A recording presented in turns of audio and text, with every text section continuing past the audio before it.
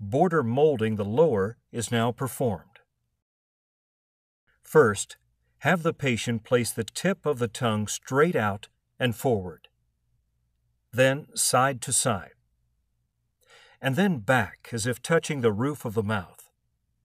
This will eliminate an overextension on the lingual border, thereby creating the mylohyoid zone.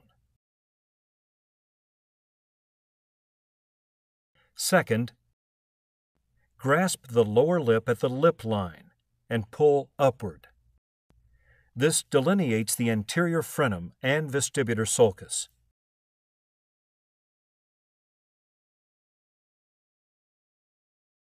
Third, secure 2 fingers on the tray finger supports and the thumb on the patient's chin to stabilize the impression in the mouth. Then have the patient pooch out and suck. This produces the anterior and buccal vestibular sulcus.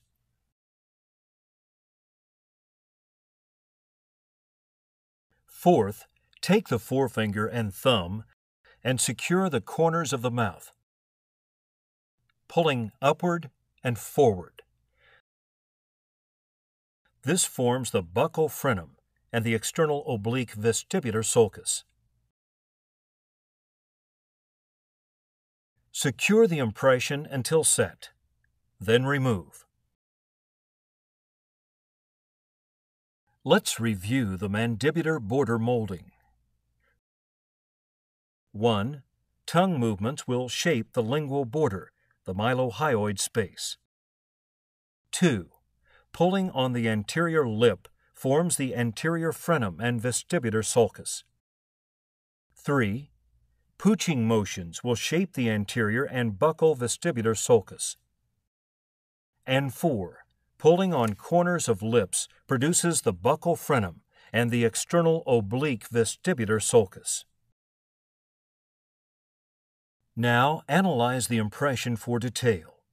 If the tray rubs through the impression material along the peripheral borders, adjust by reducing the tray border approximately 1 to 2 millimeters before the final wash impression is made.